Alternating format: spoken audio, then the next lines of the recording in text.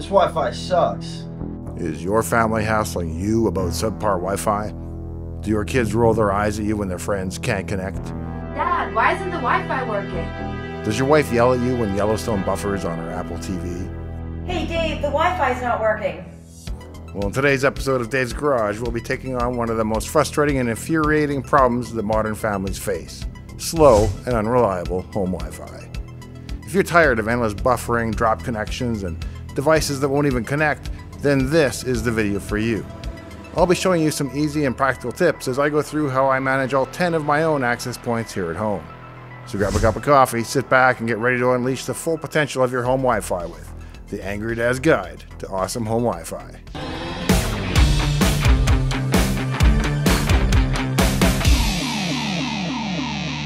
Hey, I'm Dave. Welcome to my shop.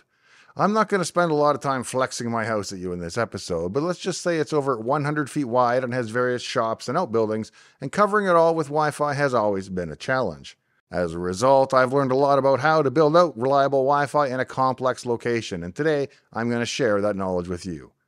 We're going to learn how I solve some of the most vexing problems with Wi-Fi, such as getting adequate coverage, extending that coverage even where you don't have a LAN cable, handing off seamlessly from one access point to another as you move around, network management, and guest networking. When we first moved in about 15 years ago, I set up two completely separate wireless routers, one towards each end of the house. I used the venerable Linksys WRT54G, a router that had served me well for years. I gave each of them separate SSIDs, and you had to join them both before you'd have complete coverage. There was no real handoff from access point to access point, so unfortunately, you could often wind up using a poor connection back to the other end of the house. Turning Wi-Fi off and back on would fix that, but it was a hassle. Still, as clunky as it was good enough for my own use back then, but soon enough my kids got old enough to have their own phones. My wife has her iPad, a MacBook, an Apple TV, and so on, and suddenly everybody in the house is a wireless connoisseur. Worse, no matter what the actual problem is, any failed or slow connection to any site seems to be enough to prompt cries of, "Dad, the Wi-Fi's down." I decided to move to Ubiquiti or UniFi Wireless, which is essentially a professional-grade product available direct to consumers from UniFi. Unless you buy it from a service provider of some kind, you're on your own for supporting it more or less, but as we'll see, it's all pretty straightforward. They use shiny new user interfaces in the browser for configuration and management, so it's not like arm wrestling some old Cisco router. Now, this was long before I started my channel, so it was certainly not and is not sponsored in any way. It's just the informed choice that I made based at the time on what was available. And since I live by the maxim of I didn't get rich by writing a lot of checks, I started small with just 3 access points. One thing I'll be stressing today is integrated management with a single Wi-Fi controller, but at that size you don't even need a central controller, at least not a dedicated box. You can install the controller software on pretty much any computer, and that's precisely what I did.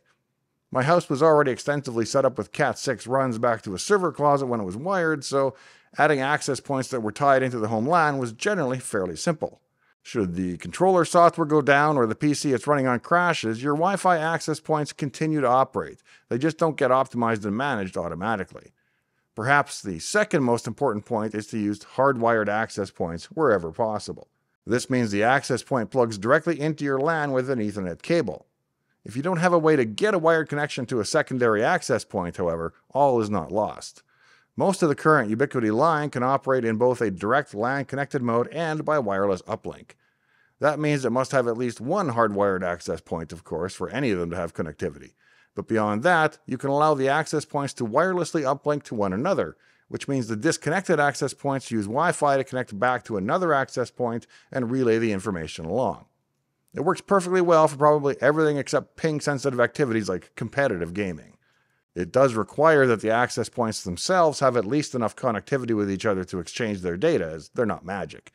If you're getting no signal at all to some point, you'll need to install an intermediate access point between them to act as a relay or hardwire the far access point. My preference is to always hardwire, as it provides superior performance, saturates the available wireless bandwidth less, and you have to power them anyway, so you've already got at least one cable to manage. The Ubiquiti access points are powered through their Ethernet cables. That means you can send power to them right from the switch if that switch is capable of PoE, or you can inject power into the LAN cable using what's known as a PoE injector. It takes a network connection in, a power connection, and outputs a PoE-powered Ethernet connection that supplies all the power the access point needs right over the LAN cable. In fact, there is no separate power port on the access points. It has to come through the LAN cable somehow. Because I didn't have a switch that could do PoE, that's also how I rolled until I decided to add even more access points for better coverage and to move to the Dream Machine Pro. The UniFi Dream Machine Pro is a rack mount solution that has the wireless network controller built right in. It also runs one of my security camera systems, and it can run your home or business phones as well. It has two 10 gigabit ports and 16 regular gigabit ports. The one thing that strangely doesn't have, though, is PoE, though that's now offered in the SE model, and I recommend you go that way. But at the time I bought the Pro, the SE wasn't out. That meant I needed a PoE switch to send power to all of my access points. Ultimately, I added 4 pieces of UniFi rack mount equipment to support my network. The UniFi Dream Machine Pro, a 24-port PoE switch that features two 10G ports, a 48-port gigabit switch that also features two 10G ports, and a 10 gigabit aggregation switch to bring all of my 10G home networking together. I did a dedicated episode on 10 and 25 gigabit home networking, so be sure to check it out next if you haven't already. And make sure you're subscribed to the channel and turn on notifications so that you don't miss episodes like this one. Now, I color code all my network cables by using red for powered PoE connections, yellow for 10 gigabit, and blue for simple 1 gigabit connections. You'll also notice some black 10 gigabit direct attached copper cables for shorter runs between the switches and so on. While I have about 50 LAN drop points that I have to service, your needs are likely a bit simpler, and so you don't need this much hardware. In fact, with the Dream Machine SE, which features PoE ports and two 10 gigabit ports, that single box may be very well all you ever need. They also make a wall mount version of the Dream Machine if you don't have a rack to mount things in. Ultimately, you need access points, somewhere to run the controller software, and some way to power those access points. The Dream Machine SE isn't the only way to accomplish it, but it's a turnkey solution that I highly recommend. The Dream Machine also features a 3.5-inch hard drive bay for recording video streams that come in from UniFi cameras, and I've put a 20 terabyte drive inside which gives me months of recording history. Let's use our web browser to bring up the user interface for the Dream Machine. Once we're logged in, we're greeted with a diagram of the network topology. In my case, we can see that the Dream Machine Pro is the root of the network on the far left. From there, it branches to the 10 gigabit aggregation switch, which in turn connects to the two main switches, that 24-port PoE switch and the 48-port gigabit switch. Although you're not limited to using only UniFi switches on the network, the nice thing about them when you do use them is that they show up in the management interface, so I can see an 8-port switch connected to my Crestron automation system, another switch in the media closet, and so on. Cameras and access points are also listed here. If I click on the Floor Plan tab, I can see a blueprint of the house and the various devices overlaid upon it. This is as simple as uploading an image of your floor plan and then dragging the icons around to correspond to the physical locations of the switches and the access points. Let's click on the Network button, which takes us to the interface for the entire network. On the main page, you'll find a host of statistics about your network, such as your public IP addresses. I have 2 service providers for redundancy, one cellular and one cable. The Dream Machine will automatically prefer the faster cable modem but fall over to the cellular backup during power or cable outages. Speaking of which, my rack is backed up with an extreme power UPS that can run the entire rack for several hours. Since the UPS powers the rack and the rack powers the switch and the switch powers the access points, it means everything remains up and operational during power outages. Since cell service is fairly weak at my location, having Wi-Fi during such an outage is a definite plus. You'll also find a host of stats about your network usage, such as where your traffic is going and how many clients are connected. Currently, I have more than 100 devices connected to the LAN, which is likely more than you'll have, but not all that surprising when you think of the number of phones, computers, home automation devices, and LED controllers that are scattered around this house. You can also see your most active access points and which clients are using the most bandwidth. The bottom of the screen shows wireless performance over the last 24 hours, and you can see how your network has been performing. If we click on the Topology tab, we get a broader view of the network, as this view includes the end-user devices and shows how they are connected to the network. If we zoom in and scroll around, we can see various devices such as smart TVs, laptops, and phones. Dashed lines represent a wireless connection, whereas LAN connections are shown as solid lines. Clicking on the UniFi Devices tab provides a list of all the main devices on the network, such as the Dream Machine Pro itself, the switches, access points, and cameras that are connected. It's your single point of access to all UniFi hardware on the network. If I click on a particular access point, such as the shop Wi-Fi, I can see every client that's connected to this particular access point and how their signal is performing. You can also pin devices to a particular access point if you find, for example, that an IoT device is connected to a distant or otherwise suboptimal access point. If we click on the Clients tab, we get a list of every device on the network. We can see how it's connected, such as by LAN, 2.4, or 5 GHz wireless. We see every device in this view that's been granted an IP to talk on the network, down to and including the smart lamps like the LifeX Wi-Fi bulbs that I use in the shop. The Wi-Fi Insights tab contains a ton of information about your Wi-Fi network, such as which channels are busy, which clients are connected via what channel, and so on. This is for more advanced tuning, such as channel allocation, and you can use these graphs to help fine-tune what access points use what channels if you wish to manually configure such things.